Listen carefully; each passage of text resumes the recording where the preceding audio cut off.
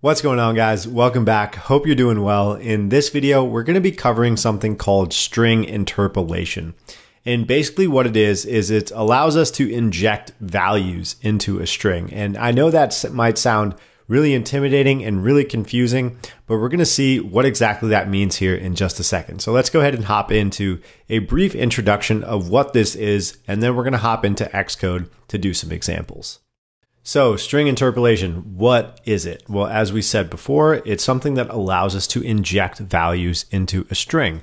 So what the heck does that mean? Why do I care? How am I going to use it? Let's go ahead and figure it out now. So looking at this example, let's say we have a variable for the user's age. In my case, it's 31. And then we have an age string that tells them how old they are. So this says you are backslash parenthesis age parenthesis years old, right? So this is just the notation that we need to use to inject this value into the string. That's what I mean by inject. We are taking this value and placing it inside of the string so that ultimately the string gives us back the value of that variable right here. You are 31 years old. So if I changed age to 35, it would say you are 35 years old, so on and so forth. So that's the purpose of string interpolation, guys. And we're going to see how useful this is here in just a second once we hop into the code, which we're going to do right now. So let's go ahead and get Xcode opened up. So we're going to start off by creating a new playground. So right click on Bootcamp and hit new file. And we are going to search for a blank playground file, hit next, and we're going to call this string interpolation.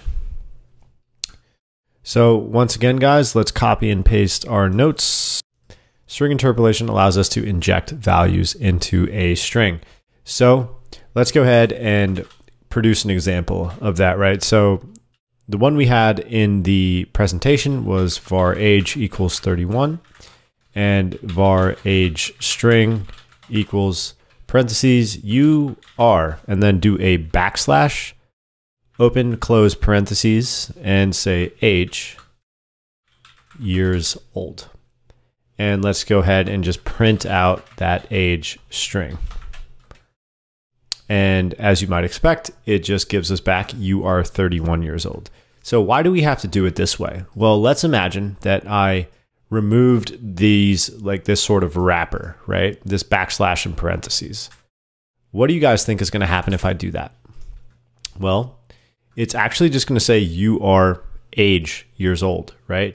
So it's not recognizing that we're trying to treat this as a variable. It's just recognizing this as a couple of letters, and it spells age. So what we need to do to actually inject this value is bring back that notation, right? So I say backslash parentheses age years old. And this allows me to take some sort of number type and inject it into my string. And you guys might be saying, okay, well, why don't you just go here and say you are 31 years old? Well, I'm sure you can imagine the reason for this is if we ever modify the value of this age, it will not be reflected in this age string because we've simply placed this constant, like hard-coded value of 31 in there. So anytime we modify this property, it won't reflect that in the age string if we do it like this. So let's go ahead and see if we can produce that example of like having to compute this property. Right, so let's just create a couple new variables. So we can say let birth year, and for me it's 1991, and then let current year equal 2023. And then we could say var age equals current year minus birth year. Right, so imagine if we didn't know the user's age directly, we had to figure it out based on this. And this is obviously going to say I'm 32, guys. I am turning 32 this year, but I'm not 32 yet. I'm not that old, but you guys get the point, right? So basically now, how would I know how old the user is? I wouldn't just be able to type this value in there. I would have to inject that value, right, of age, and then it would ultimately print my age string and say, hey, you're 32 years old. So this is what happens when we have to perform some sort of calculation to produce a value and ultimately display some sort of dynamic value, right? And what I mean by dynamic is like we're displaying the age value, but that is computed based off of two other properties. So if we really wanted to make this like correct or good code, we would make the current year property a variable, because the current year can obviously change as time goes on. And then if I were to go below this guy and say like current year plus equals 1 and use that assignment operator again, so it would make this 2023 plus 1, which equals 2024.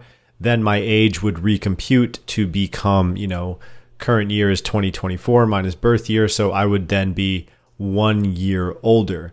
So that's what I mean by dynamic values there, guys. So I could say like plus equals 10 to see how old I would be in 10 years, which I don't even want to think about.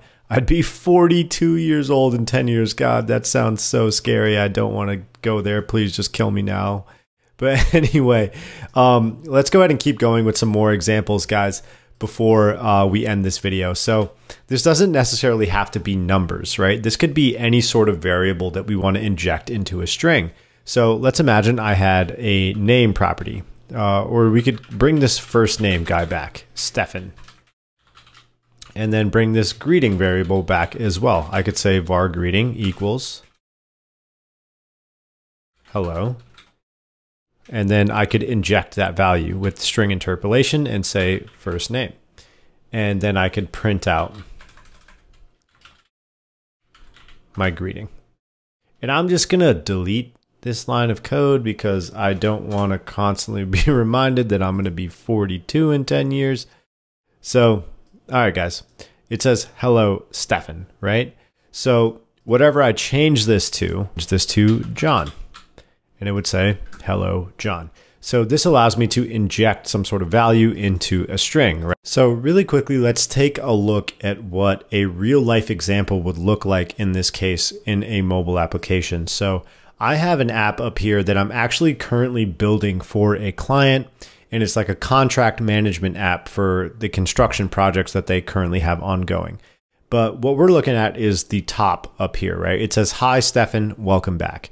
So let's imagine that I can log in as a different user. Like I have multiple businesses that have multiple contracts. So every time I log in, I want this to be some sort of dynamic value, right? Like I don't always just want it to say, hi, Stefan. I want it to say, hi, whatever user I'm logged in as. Hi, Stefan. Hi, John. Hi, business 1. Hi, business 2, whatever that may be. You could apply the same concept to your Instagram accounts, right? If you have multiple Instagram accounts, you could say like, hey, username 1, and then you could log out and log in as your second account, and it would say, hey, username 2, right? So this is the concept of displaying dynamic data within your application, and string interpolation is a big part of that, guys, because it allows us to inject values into a string. So the reason I'm teaching you guys this stuff, like, because I want to keep coming back to that, right? Like, why am I teaching you what I'm teaching you? What's the purpose of it? Why do I need to know this stuff? And ultimately, what you're trying to do is build mobile applications or build software, right? And at a really simple level, all that is displaying information to a user, right? It might involve performing some sort of calculation to display information to a user. Like if you had some sort of finance app, you might want to display the user's portfolio value, or stocks, you could display their total profit loss, or Instagram displays a list of posts, right? Like you're ultimately just displaying information to a user, and you want the ability to display dynamic data to them, right? You want to be able to perform some sort of calculation or process that will ultimately result in you displaying some sort of piece of information to them that they ultimately value, right? So string interpolation, like I said, is a big part of that. And these are really, really simple examples, but these are things that are part of the foundation of building software. So that's why we're learning this stuff, guys. And I want us to do one more example before we end this video, just to really cement our understanding of this concept before we move forward. So what I want us to do is imagine we're trying to display the result of a math problem to a user. Like imagine you're building some sort of education app and you want to display math problem results to a user, right? So let's imagine you want to display the result of some number A times some number B equals some number C, or X times Y equals Z, right? So let's create a variable x, and let's set it equal to 6, and we'll create another variable y equals 7. And then let's create a variable called product, and it's going to equal x times y. Okay. And let's go ahead and see if we can print out the result of this to the user in plain English. Hey, 6 times 7 equals 42. Okay.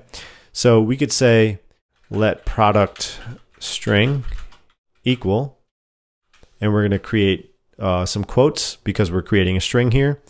And we want to inject whatever x is times whatever y is and say it equals whatever this product is. Okay. So we're going to say we want to inject the value of x space. And this is what the plain English part of this is going to be, right? It's like times, or we could even put an x there. Lowercase x, big X, doesn't matter. Y. And we have to inject that value as well, equals, and then we have to inject the product. And ultimately, we want to print out the product string, just like that. So let's see what this gives us back. 6 times 7 equals 42, right? So this gives us back the result of this equation in plain English, right? And like if I change this to big X, it would be 6 like capital X times 7, or I could change it to a star and it would be 6 star 7 equals 42. You guys get the idea, right?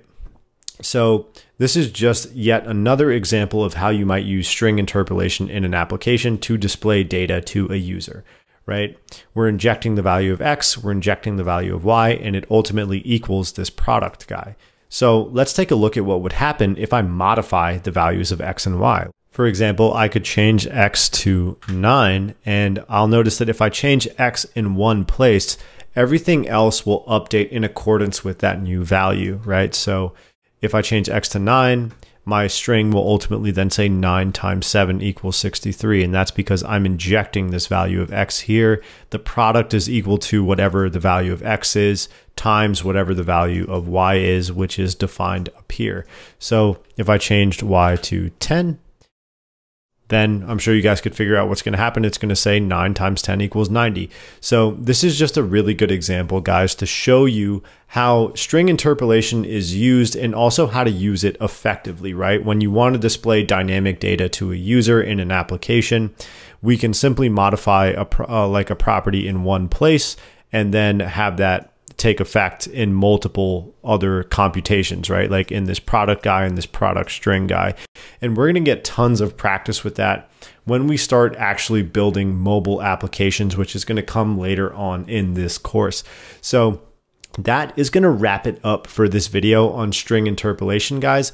Hope you enjoyed it. In the next one, we are going to be getting into logic and control flow in programs, which is another fundamental concept that we're going to need in order to build high quality mobile apps. So hope you guys are excited for that. We'll see you there. Peace out.